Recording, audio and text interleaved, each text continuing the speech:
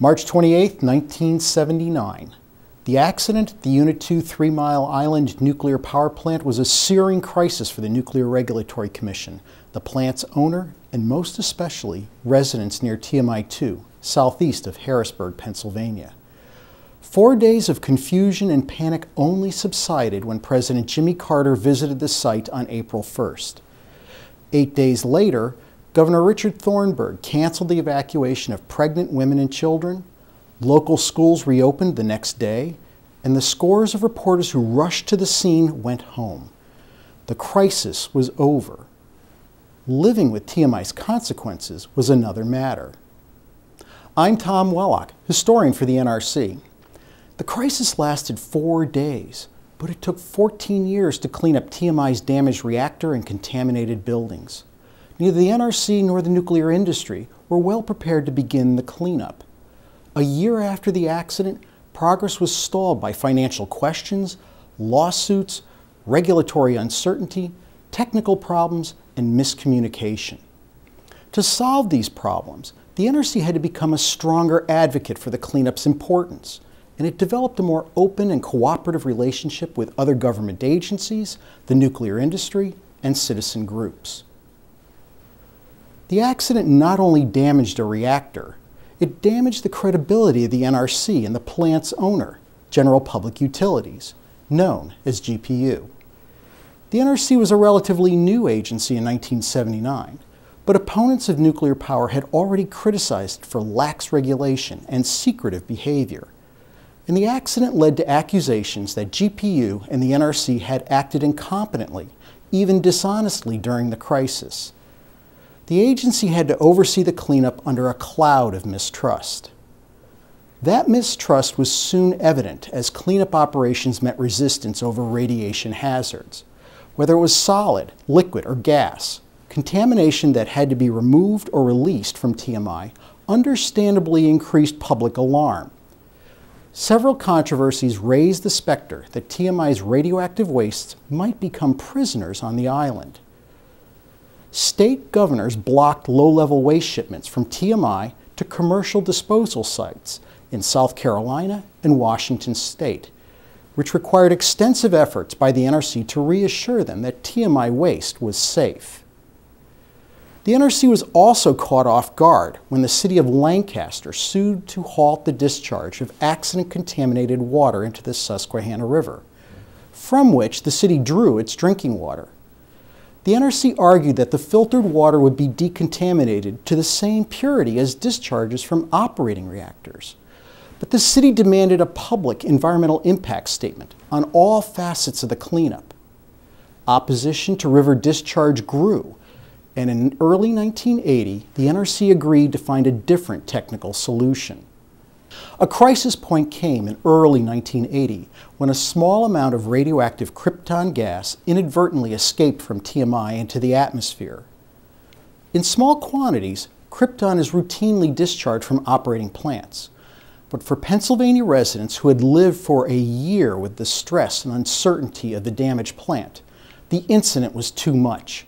At angry public meetings, residents accused the utility and the NRC of lying and operating under a cloak of secrecy. Robert Reed, mayor of nearby Middletown, pleaded, "We want someone in there to tell us the truth, someone we can put faith in."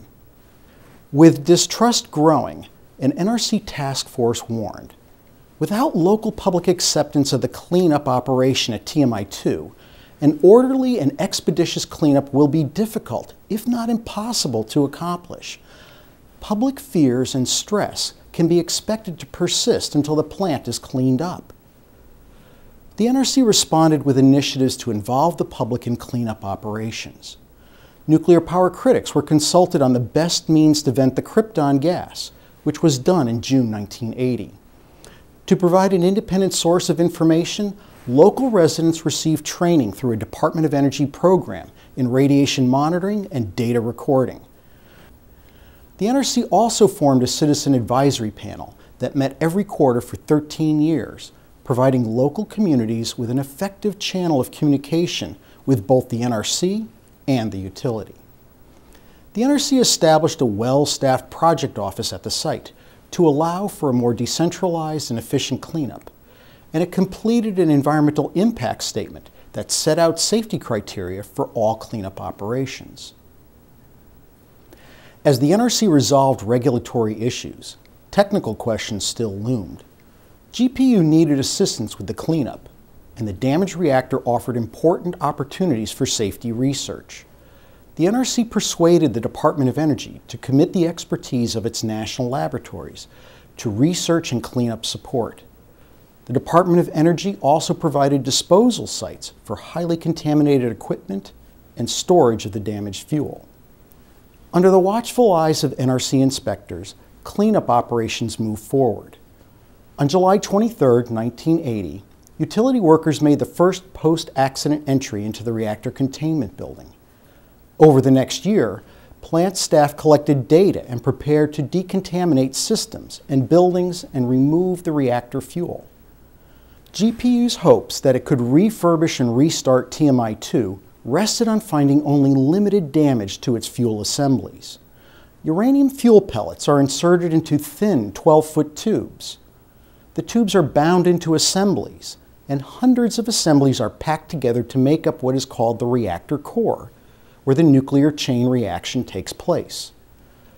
On July 21, 1982, more than 3 years after the accident, the utility got its first look at the core. Personnel lowered a camera probe into an opening to inspect the core. At the top of the core, they anticipated the camera would find damaged but mostly intact assemblies. There was nothing there but murky water. As a technician called out its progress to his astonished coworkers, the camera plunged deep into a large empty void. They're going down. Both cables are going down. We're now 2 feet into the core. We're now approaching 3 feet. We are approaching 4 feet. It's 5 feet down. Hey, go slow right there. See if we can get that. All right, let me slow down here. Just slow. We've got so much light. Can we? Warm. Beautiful picture, Noman. Well, I'd love to know what the hell it is. What that was, investigations showed, was rubble. A bed of shattered fuel assemblies more than a foot thick. Below it was a hardened mass of melted fuel and other metals. Later inspections revealed some melted fuel even flowed to the bottom of the reactor vessel. In all, about half the reactor fuel had disintegrated or melted down. Talk of restarting the reactor ended, and the workers turned to permanent decommissioning. The NRC worked with the nuclear industry and the Department of Energy to develop procedures, tools, and equipment to remove the damaged fuel and transport it in specially designed casks to Idaho National Laboratory for temporary storage. And rather than river disposal, the filtered accident water was evaporated and the solid residues disposed of in a low-level waste facility. In 1993, TMI-2 was placed in monitored storage, where its remaining radioactivity will decay to lower levels until complete decommissioning is scheduled in accordance with NRC regulations. Like the accident itself, the TMI cleanup was a unique challenge to the NRC. The long cleanup was a source of great stress to local communities, and the NRC learned from their residents that regulating required more than making technically sound decisions. It requires substantive public involvement. Today, the NRC draws on lessons that helped turn around the TMI cleanup by communicating about decommissioning in public forums and encouraging participation in citizen advisory panels for power reactor decommissioning. Ensuring adequate protection of the public is a very public business.